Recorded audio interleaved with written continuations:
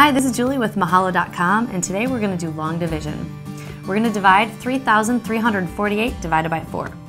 The first step is making sure you set it up correctly, and your first number is what actually goes inside your long division sign. So we're going to put 3,348 on the inside, which is actually the dividend, and the divisor, 4, goes on the outside.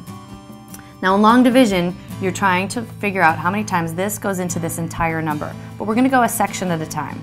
So I always tell people, look at one number at a time. Can 4 go into 3? Nope. So you move it over. Can 4 go into 33? Yep. How many times?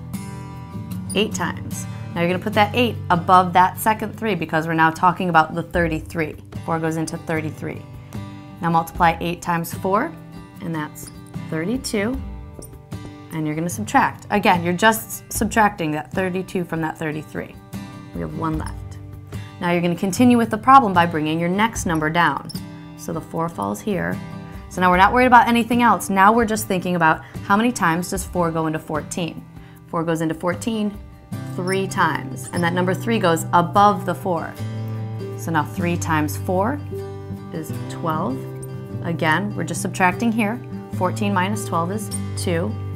Bring down this 8. Okay, so now we're thinking 4 goes into 28 7 times. And you can see if you have any remainders when you multiply, 7 times 4 is 28. And if we subtracted, we have nothing left over. And that's how you do long division. Thanks for learning with me today. If you'd like to learn more about this topic or anything else having to do with math, please feel free to click the links on the screen. And if you have a specific problem or request, you can email them to requests@mahalo.com. See you next time.